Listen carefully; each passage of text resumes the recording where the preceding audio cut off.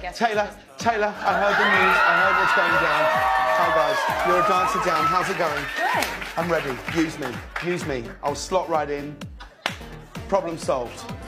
Clear water. You can't see a sea urchin's right there, and then you step on one, and then it has barbs, and it goes into whatever it touches, and then you have to go to the emergency room, and it has to be surgically removed. You could lose your foot. You could lose your hand. You could lose your hand trying to get it off of your foot.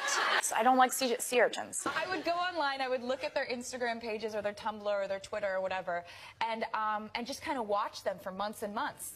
And I'd go back. And then I invited them over, and they came. How about a perfume that strikes you with wonder when you least expect it? Wonderstruck.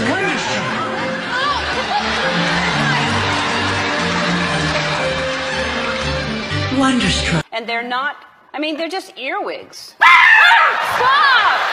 Stop! That was a loud noise. Like, you just, like, when I hear stuff like that, I just, like, don't have any control over, like, my body. I'm really? just, like... Do you get excited, or do you not care? Oh, I care. You do care. Okay, good. People who say they don't care are lying. They're lying, right? Everyone cares. Everybody cares what the New York Times and Rolling Stone say. Yeah, right. There's all kinds of stuff in there. There's, it's like, it's got vanilla and amber and freesia, also notes of peach, and also raspberry. What happened to your voice just now?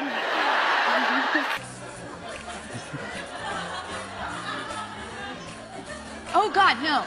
Oh, did you look down? No. Wait, now you're looking up, so now I'm going to drop. All right. Let me see your drawing of me.